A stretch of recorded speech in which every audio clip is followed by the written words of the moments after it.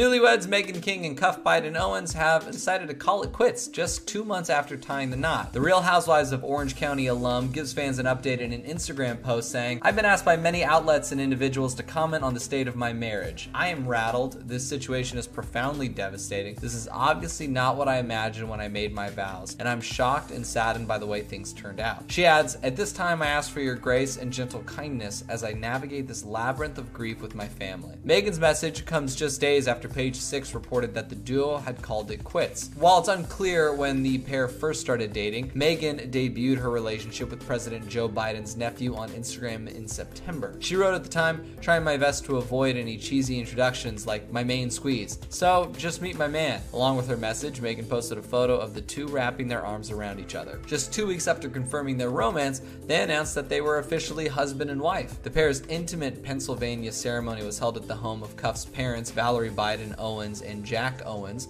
The president and his wife, First Lady Jill Biden, also attended the wedding. At the time, Meghan opened up about her love story with Cuffe, telling Brides magazine, quote, "We connected on a dating app, texted for a day or two, then spent 5 straight hours on the phone the first time we spoke. By the time that call ended, Cuffe was booked and packed for a flight to St. Louis that took off in about 8 hours. Within a week, we were back on the East Coast meeting his family and starting to plan our future together. We didn't leave each other's side for weeks." Meghan was previously married to baseball player Jim Edmonds. The exes, who split in October 2019, have 3 children together.